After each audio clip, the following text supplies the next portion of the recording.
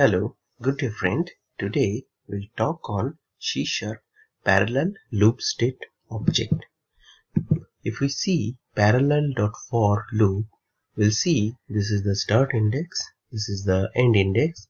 Start index is inclusive, end index is exclusive, and this is the action method.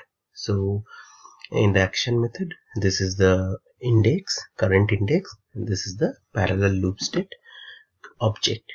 The parallel class, that is Parallel.For, the parallel class instantiates this object and gives it to iterations.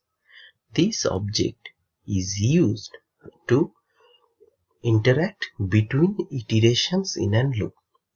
Say I am running a loop. Say this is 0, this is 5.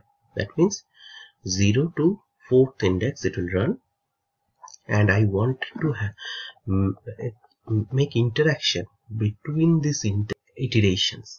This parallel loop state object will help us to achieve that. Now how we can do that?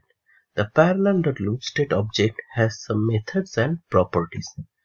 There are two methods.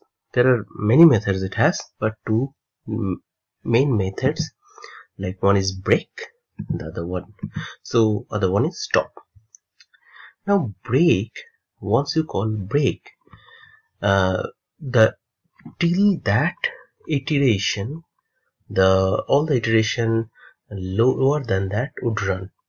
If those has not run already, say I'm running from 0 to 4 and break has been called at third iteration. If 0, 1, 2 has not run, then the loop will wait for those iterations to run and then it will exit. The stop, wherever it stops at the loop at a convenient point, it does not run till current iteration index. Like if the previous iterations, the lower iteration has not ran, it will not wait. Now these are the methods we can call in an iteration.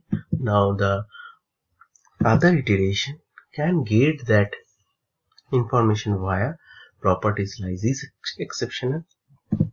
This is like when some other iteration throws unhandled exception, all the iterations will get to know about it.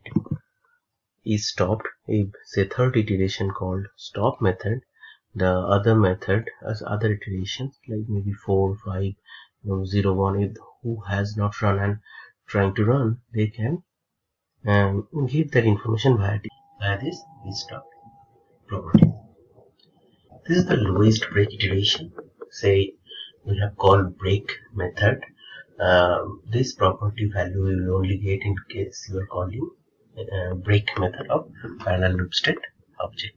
Now this will give you the index at which the break method has been called, and then should exit current iteration. This would give you if is stopped or lost, if is stopped is break or stop is called or exception has been thrown, this property would return the value. So let us see all this in action. Okay, so I'm here in my data parallelism folder which I used in my last class. So let me open this one in command prompt. Let me open the project in Visual Studio Code.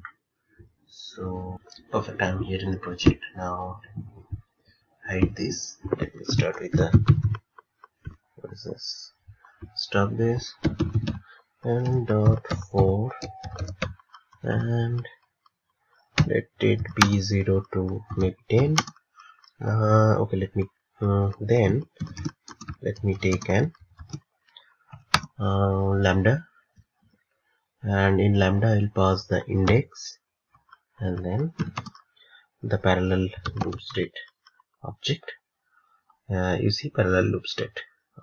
So yeah, and then what I do, let me have some delay so that it would simulate the lambda method is doing some CPU intensive or some kind of processes. So we'll introduce the delay. Let me add some millisecond. maybe 100 milliseconds for the time being. Okay, so now we will check that if any other iteration has called break or stop. So, and based on that, we'll carry on. If it has already called, you will and note it down here. So what we need a current index, current at where we are, that I will tell where it has happened. This is lowest break iteration, that will tell if at all some other iteration has called break or not. This value you will get only for break being called by other iterations. If the other iterations called stop or throws unhandled exception, you will not get value here. Now if it calls, we want it to return. Now this is if in normal case I also want to log the index, and then so some condition, say to simulate it, say if it is I equal to 3, I wanted to call state dot break. Let's start with break. Okay, now that's it. So let me start this, save this. So here, so let me okay, I guess 10 index is too fast at RAM. So let me increase the delay here. So if I run it now, okay, so it seems it's running fast. So if I decrease to 0, let's see what happens. Okay, we run it now. Okay, now you see. So what happened? These five threads started and together, and then at 0 index, break has been called, and then when the index 1, 3, 7, 5, 9, they entered into the loop and they encountered the loop like should exit iteration. They exit and they printed and they exit. Now we can control the number of threads using parallel options class.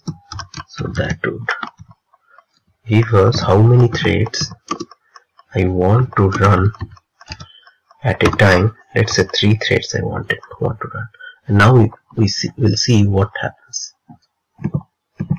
Now let me run. Now you see 0. So only 3 threads ran, and it was 0th thread when break is called, and when it entered, the loop entered at 7th index, and as soon as it entered the 7th index, it showed it and it stopped the loop. Now we'll see the significance of break, like what, let me put 2. So at least 0, 1 index should run. That is all about break, the difference between break and stop. So okay, see, so it broke at 3rd iteration, but it made sure 0, 1 and 2 ran. So that is about break. So 6, 0, 3 started together. At 3rd index it broke, but the loop made sure, as we call break, 0, 1, 2 runs. This is the difference between break and stop. Now I will call stop and we'll see what happens. Now let me stop. Okay, let me run it. You see what happened.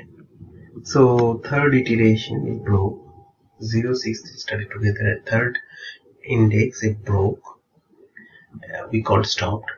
At that point of time, 1 and 7th index was running, so they exited, but 2nd index didn't run. So that is the difference between stop and break. Here the 7th index, the 2nd index ran, 0, 1, 2 ran. Here it didn't happen. So that is like the difference between stop and break. Now Also, you see we didn't get value here. The reason because when we are calling break method, we'll get the iteration number, but in case of stop, we'll not get that. Now, what if we throw an exception that simulates like throwing an unhandled exception? So yeah.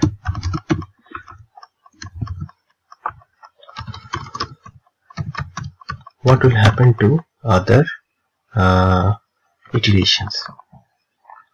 Okay, now we will mark this one more here.